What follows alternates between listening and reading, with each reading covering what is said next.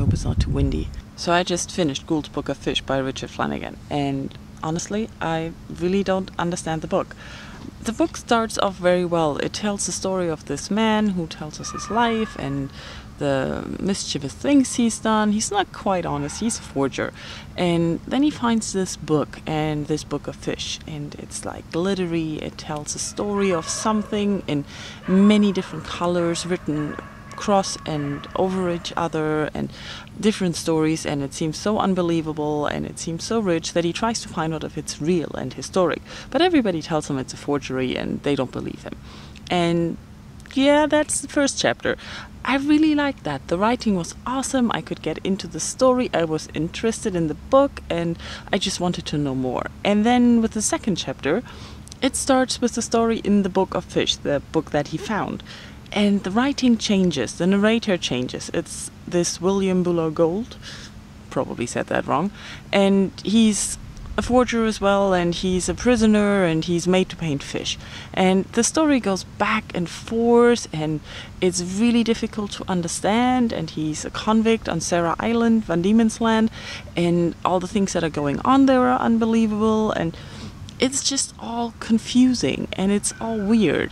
And sometimes I was reading this and I could understand the words, but I had the feeling I don't understand what they want to tell me. And the weird part about this book is that it's a book that I should like. It has everything I like. The new narrator, Billy Gould, tells things in 3 different ways sometimes. The narrative voice changes. He sometimes distances himself from the story and talking about himself in 3rd person. Sometimes he also addresses the reader, and those are things I like. And also there's a lot going on about story in the story in the story, and the swimming or merging lines between reality and story, and it's all these things I like. It's talking on different levels about stories and reality and influencing each other and the things that are happening and to this person. I should like that, but it was not fun reading. I really was confused most of the time. He's using a story and the people, and I just couldn't get into the book.